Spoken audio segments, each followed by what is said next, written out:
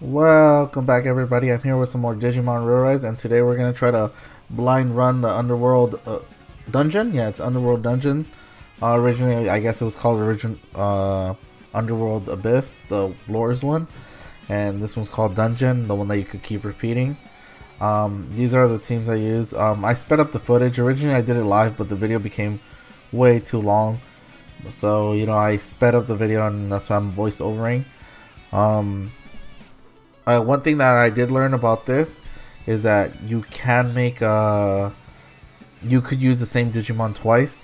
Not the exact same Digimon, like you need two copies of it, which came in handy because I used two Magna Angelmons.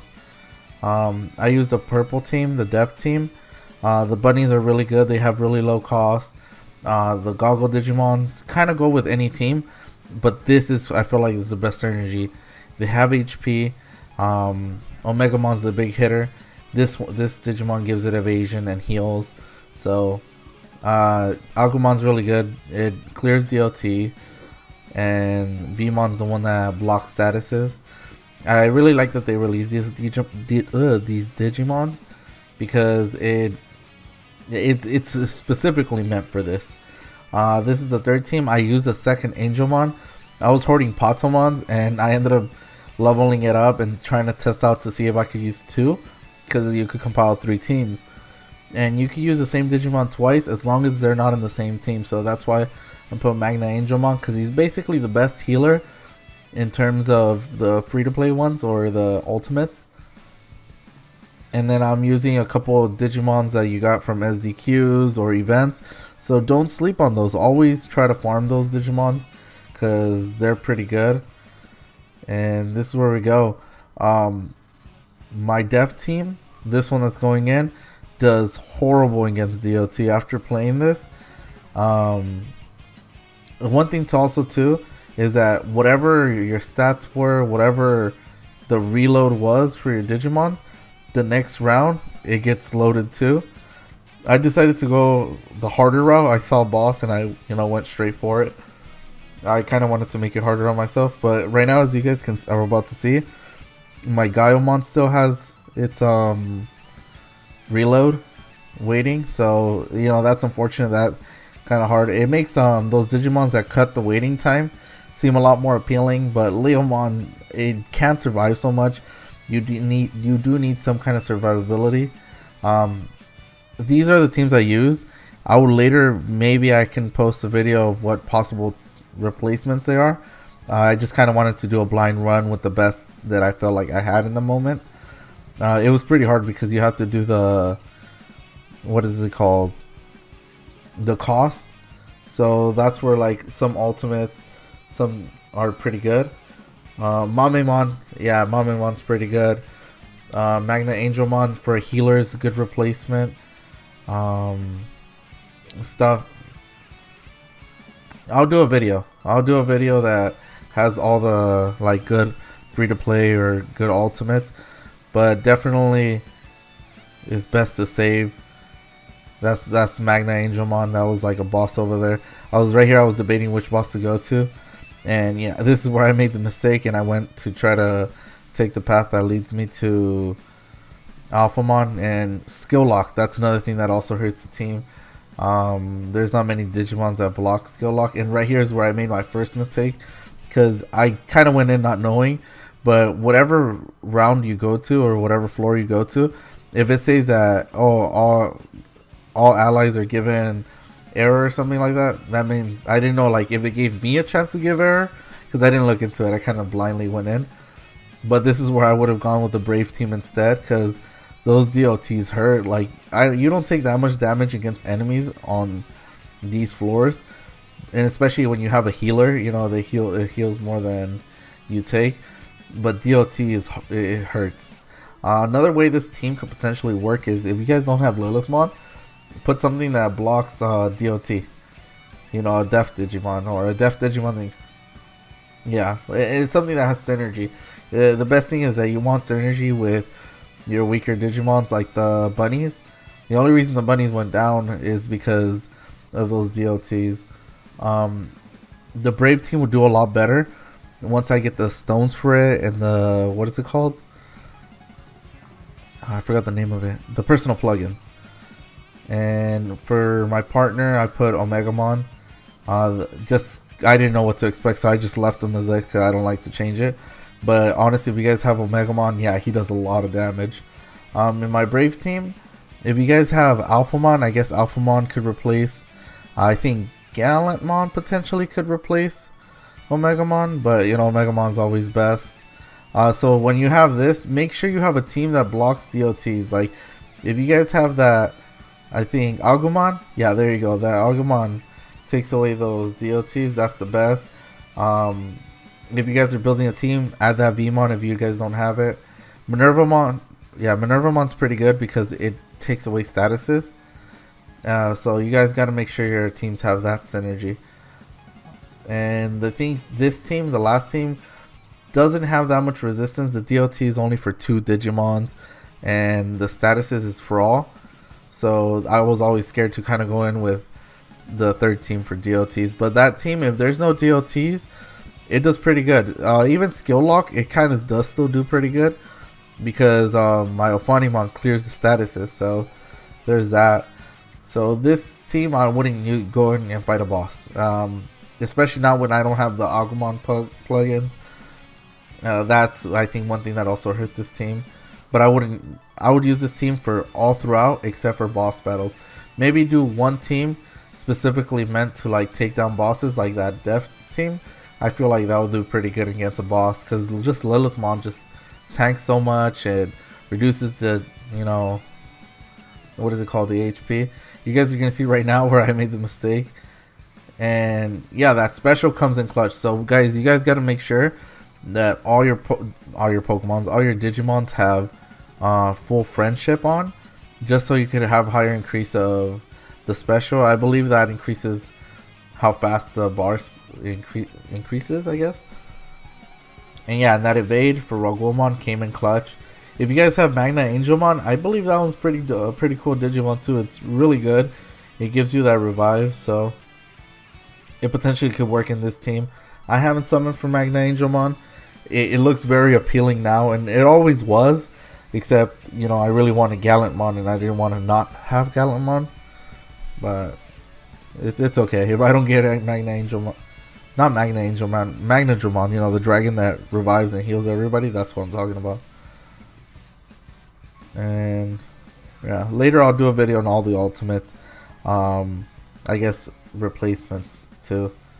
But as you guys can see, skill lock is just annoying. So I would do one team, maybe this Brave team, that just blocks. Because the reason I go Brave team is because you can have War Growlmon and boost their HP of the 2 little guys. So you kind of block statuses. This is perfect against round teams, like, you know, like every, like waves of teams, like the floor that has like 3-4 teams. I'm not against bosses. You guys can see it went down. Then I switched back to this one, and the first thing I got to do is, you know, like heal because I'm down. But this team does pretty good because Gaiomon like does triple damage when it crits. I did give it crit on its plugins, as you guys saw in the beginning of the video. And Minervamon increases its own HP. So if I had the bunnies, like they'll sponge up some of the damage. It probably would have been easier. Actually, going against Magna Angelmon, Magnamon right there, there's too many Digimons that have Magna in their name, so it gets me a little confused. But that Magnamon up top, you know, the evolved form of Vmon, I feel like it would have been an easier route to go to if you guys were interested in doing something like that. Like I said, I personally was trying to make it a little bit harder for myself, just because I wanted to push these teams blindly going in. Like I just compiled them like yesterday, and I was kind of hoping that it would do good. And towards later on, towards some of the floors, it gets really bad. If you guys, I guess, get wiped out, I'm not sure what happens. I have not. I wasn't in that situation. Luckily, I passed it all with these teams. This tank team does pretty good, especially against the waves. Like it doesn't take that much damage, and when it starts to take damage, you know, you just have my healer heal them, and that's it. And like I said, if you guys have a level 10, it's pretty good. This is where having dupes is not so bad of Digimon. For example, if you guys had an Omegamon, don't try to do dupes. Maybe like I don't know. That's so many resources wasted, so I wouldn't do it. Um, Actually, with this team, because I don't know, I feel like the special was just reloading so fast. The team itself doesn't do damage, but it does a lot of hacks like sleep, lower defense, and it just load up Omegamon so fast. I just felt so. That's kind of what helped this team, that it tanks, it heals, and then my special just activates. So that it's a good team. I would go with the Tenacious Devoted in these things over and over again. I like the other teams too, but unfortunately, like I said, I made mistakes and took in my Brave team. That was very unfortunate in my part. And yeah, right here I just paused just to check. And yeah, your abilities reset. So I was just checking that everybody had immunity to statuses.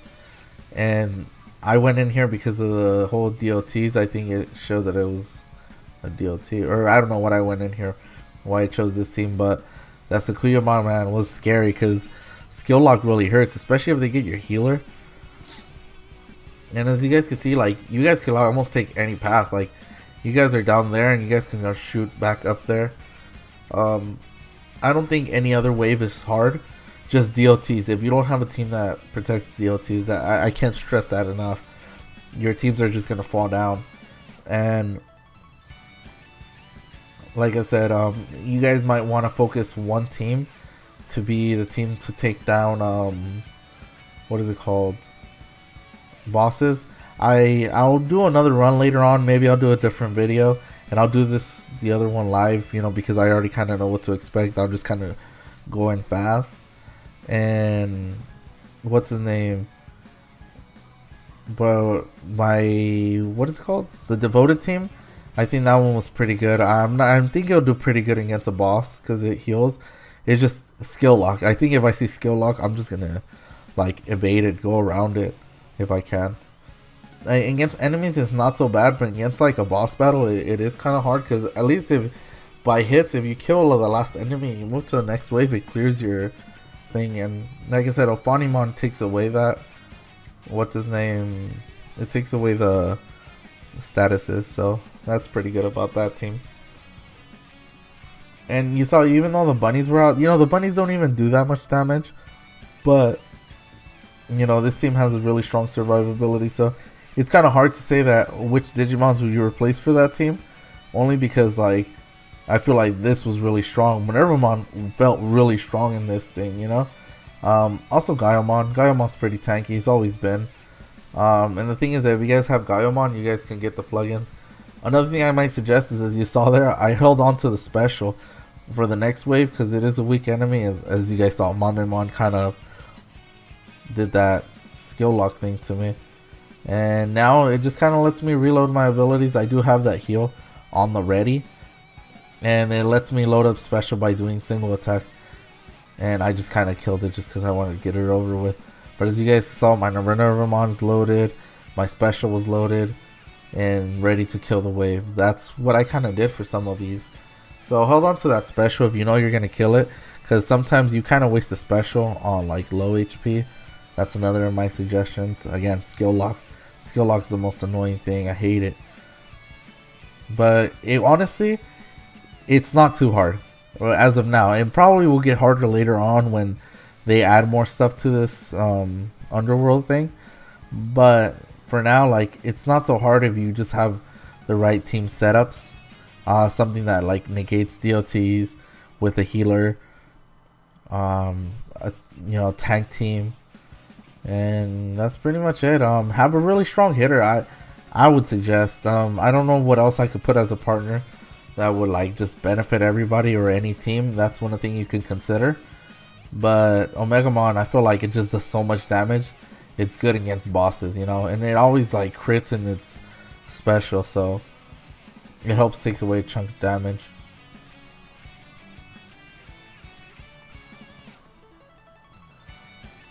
Yeah, and that's pretty much it, honestly. I do want to talk about the rewards. Each round kind of gives you rewards based on how many stars there are, but you know, it's so like mediocre rewards. It's not that much. But one of my clanmates, yeah, I just sacrificed that team at that point because it was DOT. I was kind of scared for DOTs in this team, but I realized my tenacious Digimons aren't affected by DOTs because of Magnamon. And then my, what's his name, Devoted are, so Ophanimon kind of came in clutch. And they honestly didn't take too much damage from DOT, so this seems pretty good. Oh, Armored Digimons also have more cost than Ultimates, but way less cost than Megas, so they're pretty good for this. So that's something to look out for.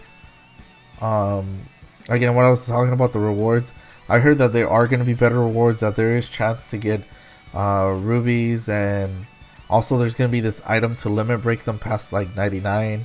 So it's going to be really relevant later maybe, but for now, I also heard that there's also plugins or ancient plugins that you can get from here for specific Digimons or something. Unfortunately, I didn't get to see it in this blind run. I'll do it a couple times and see what I get, but you know, to me it didn't feel worth it. Right now it didn't feel worth it. Don't feel like you rush to have to do the Underworld. Right now there's a Gallantmon event going on. I honestly would say do that first. You know, grind out as much as you can, get all the rewards, the free megas, all the ultimates and the rookie stuff. You know, the Agumon stones are gonna come out with its personal plugins. You know, those are must gets. I feel like any Digimon that the SDQs, once those come out, all those Digimons are must gets because they kind of help as soon as they come out. Like, they're not so bad every time they've come out. The bunnies, when they came out, they were pretty good. Machine Dramon was pretty good for a while in PvP. I was using a lot for the War Greymon. I thought he was pretty good. So they're pretty good. I would suggest getting them. And these movie like Digimon are pretty good. I feel they released them literally specifically for this. Outside of this, like, they don't have much use. Not in PvP, not in story. You don't really need it. And not really in clash battles, but this is where they shine the most because they got low cost. So, but they do need their plugins, like if you guys have Lotmon and Terriermon, their personal plugins give them over 1,000. So that's why you really need them. But other than that, like, again, if I were to do this again, I feel like it would be pretty easy. I already kind of know how to go about it. I'll probably do another one. Not record it, just kind of do it by myself, see how I'll time myself to see how fast I can do it. But it honestly didn't feel worth it. I hate seeing Sakuyamon, I swear, in this thing. If you guys have Sakuyamon, maybe that won't be so bad, but you guys do want tanky Digimon because your health remains the same wave after wave, and you guys don't want like lose. That's why I think Magna Angelmon, because of his low cost and how good he is, like, definitely a good Digimon to have 1 or 2 copies of, you know. Don't use stones. Like, this is a Digimon that you're pretty sure you could summon and get enough dupes for. As you guys can see, I have 2 level 10s, and I've sold a lot of Potomon, so it's not so bad. You guys could also do that, like do a tank team and just base it on your special to do damage. I'm not so sure about putting something that gives you one, like, targets only one Digimon, but you know, this attacking 2 was pretty good. It did a lot of damage. Maybe Ulforce would be pretty good. I know it does a lot of damage as a partner, but I'd prefer Omegamon. If I have to choose, I'll put him first. I haven't tried what's his name, Gallantmon in this, you know, obviously because this is the first time I try it. But maybe I'll try it. You know, the fact that it gets shield, I think that's pretty good. I hope that carries over, but it might not after it might carry wave after wave, but it might not carry after the floor, because, you know, statuses don't carry after the floor. Overall, this team doesn't do much damage, but it has very good synergy of tanking. It does very good at leveling up its special bar, so I liked it. And this is where I made the choice. Like, in the end, you still get a choice to do which one you want to do in the end. I felt evade attack was too easy. I felt like DOT was not so bad, and I honestly thought Ophanimon was going to be a lot harder because it was the boss, right? That's my logic. But honestly, when I went in, you know, I felt like, oh yeah, look, my team against Ophanimon, it felt like perfect, you know. But honestly, it was level 5, and Ophanimon level 5 doesn't really do much. It puts your Digimons to sleep, that's it. But then, you know, you could clear it with your own Ophanimon. And honestly, look, I'm almost done killing it. And my Digimons aren't meant to be like powerhouses. But just because of this fight, I feel like I wouldn't have too much damage against any other regular boss, like the stronger boss. So maybe this is not a best team for, what's his name, against bosses. So try to designate one. My end suggestion: tank team, a status team, and then just a team against boss maybe. So these were my things, my Digimon setups. Then you go back to 0. That's pretty much it. The rewards were alright. Thank you guys for watching. I hope you guys liked the video. Subscribe, and I'll catch you guys in the next one. Bye.